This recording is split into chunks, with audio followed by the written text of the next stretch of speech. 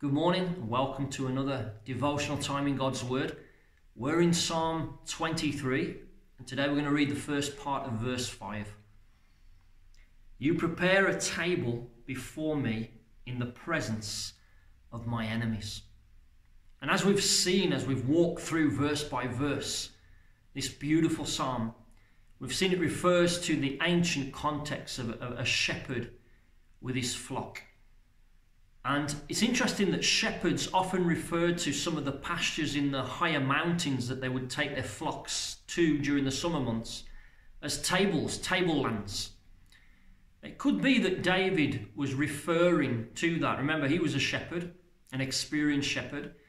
Could be that he was referring to the tables, the pastures in the high mountains. But I think there's something a little bit more going on here.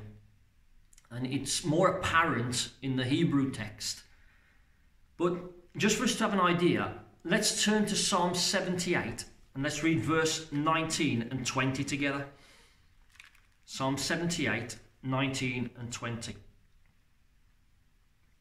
Yes, they spoke against God. They said, can God prepare a table in the wilderness? Behold, he struck the rock, and so that the waters gushed out and the streams overflowed. Can he give bread also? Can he provide meat for his people? So regardless of whether David was referring to these pastures up in the high mountains, one thing we can be certain of, according to Psalm 78, setting a table would be talking about provision. It's a similar principle, isn't it, as pasture. It's about the provision for the sheep. And we see that in Psalm 78, he's talking about the people of Israel who questioned whether God could provide for them in the wilderness. But here, David says, you prepare a table before me in the presence of my enemies.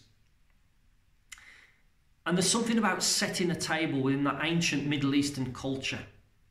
You know, it kind of speaks about our culture today as well, doesn't it? When we receive guests, we receive friends to share a meal together.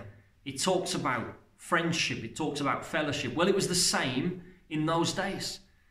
When somebody received someone else as a guest, you know, it was a sign of friendship, a gesture of friendship and fellowship.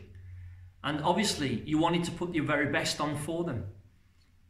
And, you know, if we think about the principle here, God is saying that he will provide for us. He puts on a spread, if you like, of everything that we need because we have become friends of God through faith in Jesus Christ. That he prepares before us all that we need in the presence of our enemies. And the Hebrew word there for in the presence of can be actually literally rendered as opposite our enemies. So the idea is that the enemies are looking on as we kind of feast upon everything that God has prepared for us. And we know that just as there were the enemies of the flock who would seek to hunt and to kill, we know, as we've already said, we have an enemy. We have an enemy that seeks to destroy our souls, that seeks to pull us down. But God actually establishes his friendship and fellowship with us, with our enemy looking on, helpless. And so I believe that this is what David is trying to communicate. That even as we're surrounded by those who would seek our demise, those who are used of the evil one to try and destroy us, even with that, we can relax and we can enjoy fellowship and peace and friendship with God Almighty. That's an awesome thought, friends. And again, if you're going through some difficult time, if you're going through some persecution from people, try to look beyond the person. The Bible says we need to love our enemies. Look beyond the person and look to the spirit that is motivating that person. Pray for that person. But don't let that affect your fellowship and your friendship with God. He prepares a table for us in the presence of our enemies. May God bless you. Have a wonderful day.